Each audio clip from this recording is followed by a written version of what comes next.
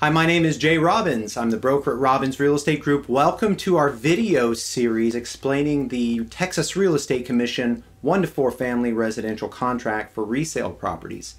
In this video, we will talk about who pays the closing costs, a big topic of negotiation for every contract. Right here in paragraph 12, the contract discusses who pays which closing costs.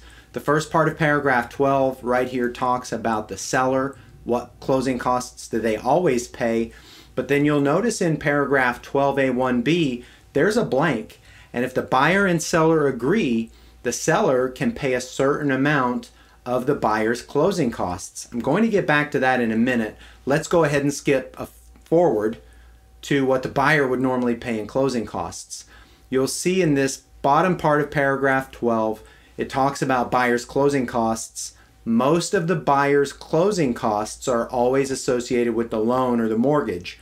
Always the biggest closing cost for the buyer. It can range 2, 3, sometimes 4 or 5% of the loan amount.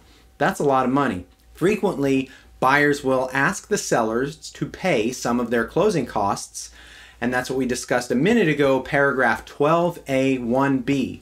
If the buyer and seller negotiate for the seller to pay some of the buyer's closing costs, that amount goes into 12A1B.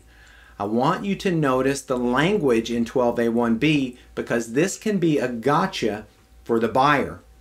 Notice the language says that the seller shall pay up to the number in that blank. Now, when it says up to, that means that the buyer only gets up to that amount of their closing costs. So as a buyer, this is where you need to be careful and not ask for too many closing costs. I'll give you an example. Let's say a buyer and seller are negotiating on a property and the asking price of that property is $300,000. Now let's say that the seller is willing to let the property go for $290,000. He's willing to negotiate down a little bit.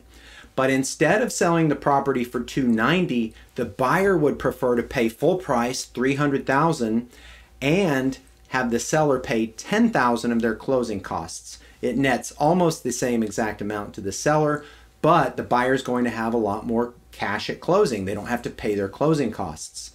Here's where it can be a gotcha. Let's say the buyer only has $6,000 in closing costs with the loan, and he doesn't have anything else beyond that to pay for. Well, in this case, if the buyer has gotten the seller to agree to pay up to $10,000 towards the closing costs, but there are only $6,000 of closing costs, the buyer will not see the difference. The $4,000 extra essentially just goes to the seller. So when you're negotiating for closing costs as a buyer, make sure that you pay attention to what your actual closing costs will be. As a seller, make sure you look at this paragraph because the price is on page 1 and a lot of sellers are just going to look at that price. You have to make sure to look at this paragraph 12A1B to make sure that the buyer is not asking you as the seller to pay some of their closing costs. I hope this helps you understand a little bit more about closing costs and who pays them and what to look out for. In our next video, we're going to go over the paragraph that explains all of the extra forms that might come along with the contract, paragraph 22. Thanks for watching. We'll see you in just a minute.